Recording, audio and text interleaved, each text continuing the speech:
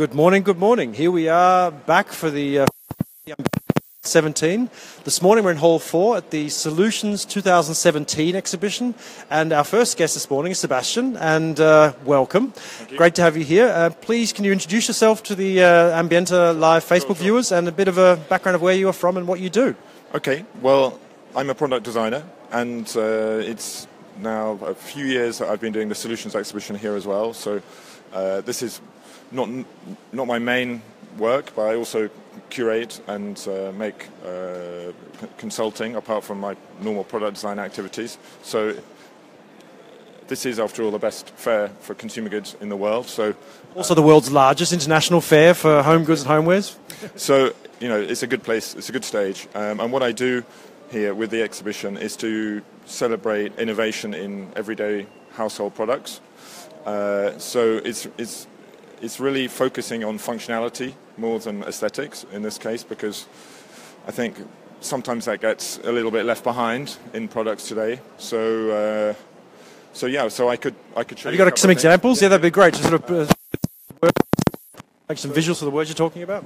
So, just as an example, this is it looks like a regular ladle, but actually this is for applying sauce onto pizza. So you put your sauce in here, and the roller ball allows you to spread it out over the pizza. So that's great. This is a drinking mug. No, really? Yeah, I'm not kidding. But look, how many times have you knocked it over? That doesn't knock over, but if you lift it up, it's like magic.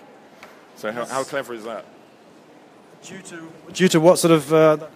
Well, it's a suction cup, but the weight of the mug gives it enough pressure to block in one direction. But if you lift it vertically, it releases it. So it's just making use of the difference in direction. Because if you were to knock it, it's like that, and obviously you'd never do that by accident. So that's how you can release it. Very, very cool. And I think when you look at the rest of these are what I call almost everyday objects, correct? So it's sort of, right. It's not just about high-end design that sits in a glass cabinet. These are objects that are to be used, correct? Absolutely. This is very mundane, everyday things. And, you know, this for example, this is a shower mirror for shaving. By putting hot water in the back, you stop it from misting up and not being able to see anything in the shower. So, you know, little ideas that improve your life, your everyday life. But they're not, as you said, they're not sort of high-end design products. And some of them are not the best looking, but actually that's not why I've chosen them. You know, they're here because of their functionality. That said, quite often, kind of beautifully functioning objects also look good. Well, that's the end goal, isn't it? Yeah. Right. And I think if you talk about the array you've got here, have you got any thoughts from maybe go for a walk over and see some of the larger halls and stuff over there, and you say a few words of what you think about the Ambiente 2017 to date?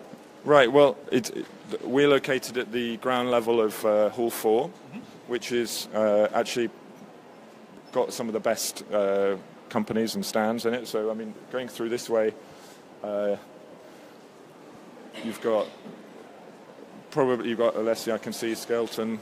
If you're going to come to one hall, you best come to Hall 4, I would say, at the Ambiente, because you could start here on the ground level and then go up to the other floors where you've got slightly more high-end ceramics and glass and so on. But this is a really great place to start. Yeah. And it's sort of, I think, what impresses me about this hall is that it's everything from the larger big design brand corporations, right, yeah. And there's even then there's a smaller sort of designer maker, smaller brands as well. Over in the corner, there's a talents area, so they promote young talent and give them a little spot, but a spot which is right next to some of the big boys here. You know, so it's a great place to see the breadth of what design can actually mean. I mean, some people just think it's the look of something, and as you've perfectly explained, the Solutions exhibition shows the different facets of what design's all about. Right. And here again, it's almost like a design education walking through these halls, correct? Yeah, and actually, if you see and listen to what people are talking about when they come through, a lot of the people are not buyers. You know, they're students, they're different journalists. You know, it's an everyday visitor you get coming by as well. So, you know, it's great. Well, we've taken up a lot of your time, so we really appreciate your time this morning, and we're going to keep on looking and see what else we can find in Hall 4. Well, so, have a good day. thank you very much. We'll see you soon. Take care. Bye. Wow, that was really cool. He really put a finger on the point of what this hall's actually about. Big, small, everyday objects, high design objects. And that's, again, a really good conclusion for what the Ambiente is all about. The multifacetedness from content is just incredible. And this afternoon, just so a few mental notes for you guys who are at the Ambiente today, remember that the UK partner country, there's some big events happening this afternoon. If you check the agenda on the Facebook page or on the Ambiente website, you'll find some details about those events. And again, we're going to go and see what we can find in Hall 4 and see what other stories might pop up. So have a great day. All the best.